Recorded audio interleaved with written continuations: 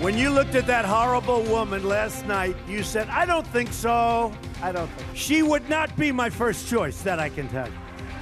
Man. You don't know. That would not be my first choice. Donald Trump saying that at least one of the women coming out against him isn't attractive enough for him to have groped on an airplane. 9 women have now accused the Republican nominee of unwanted touching or kissing. Since a leaked tape revealed him talking about grabbing women, are more to come?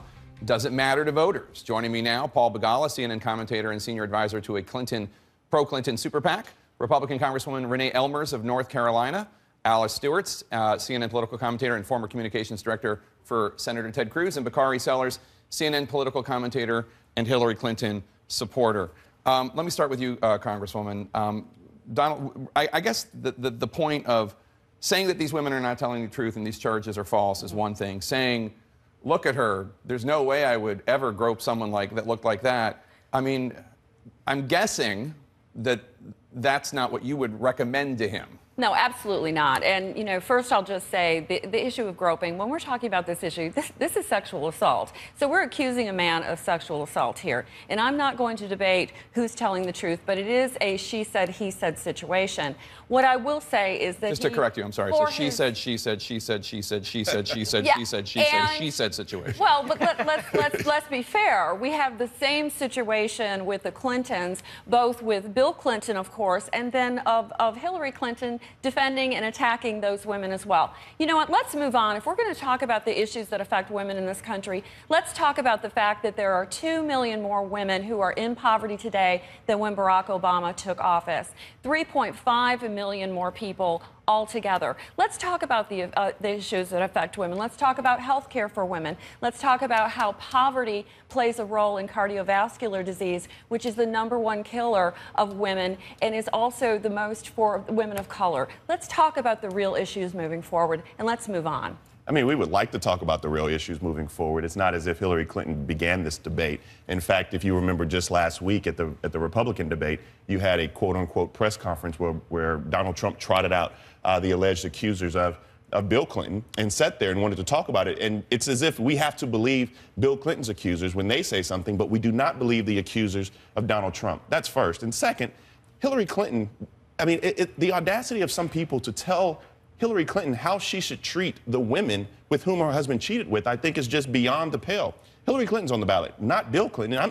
We will have a discussion, and Democrats will have a discussion with you all day long about women's rights, about reproductive rights. Let's get there. But it's really hard to get there when we're having this discussion that Donald Trump keeps digging the hole for. I think it's also important to, as you say, Bill Clinton is not on the ballot. And even as a Republican, it's difficult to grasp the reality of the fact we have the Access Hollywood tape where Trump is bragging about doing despicable things to women, and then followed by what I view as credible, living, breathing examples of exactly what he's talking about. So it's difficult to accept his denials in that, and it's just not defensible. If I were advising him, I would say, look, get off of this topic. This is not a winning topic. Go back to what helped you win the Republican nomination. Talk about your plans, which he has a good plan for jobs and the economy. Talk about those issues and drive that, and don't continue to talk about this other topic. That's not a winning issue for either one of them. You're still going to vote for Donald Trump. You're still planning on voting for Donald Trump. I'm a Republican. I'm going to support the Republicans. So, and it looks as though let's just show this tape. I mean this graphic in this new poll. Do Trump's comments on this tape make you more or less likely to vote for him? No difference. 63%, less likely 35%. More likely 1%, and no opinion 1%. I guess they pulled Jared Fogle in prison. But what do you what's your reaction to that? It's a couple of things. First, 68% in the same poll. This is the ABC News Washington Post poll. 68% say that in fact they believe that Mr. Trump made unwanted sexual advances. I think for the reason Alice states, the most damning witness here is Donald Trump. Correct. Who said he did these things, and now accounts have come forward with contemporaneous corroboration. But Paul, let me ask you, I mean, the fact is, and there was this piece in the New York Times saying, the first major party women nominee is pretty quiet on this, and one cannot help but conclude that it's because she knows that there are credible charges against her husband. Well, I would say stay tuned. She raised similar issues directly with Donald Trump in the first debate. Correct, when she talked about Alicia Machado, which was very different. It wasn't sexual advance, I want to be clear. But he was mocking beauty queens weight, which a lot of people found really offensive. So she did raise it in the first debate. I expect you'll probably see some of this in the third debate. But the truth is, you know, Napoleon said never interrupt your opponent when he's destroying himself. And so, first, I wouldn't want her to, I don't advise her, you know I advise her super PAC. I wouldn't want her to jump in the middle of this because that gives partisans on the Republican side who are falling off a place to hang on if Hillary's in the story. What about Bill? Right. And there's no better advocate for Hillary on these issues than Michelle Obama. I think 100 years from now, I think Hillary will win, and that'll be a big deal in the history books, the first woman president. Michelle Obama's speech will be one of the things people study 100 years from now. It was that powerful. And that's far better for Hillary than for her to run around personally and talk about it. Congresswoman, let me just ask you, removing the politics of this for a second. Sure. What the issue of sexual assault and the issue of women coming forward, I have been surprised to hear from so many women friends and so many people in my family, yes, this happens all the time.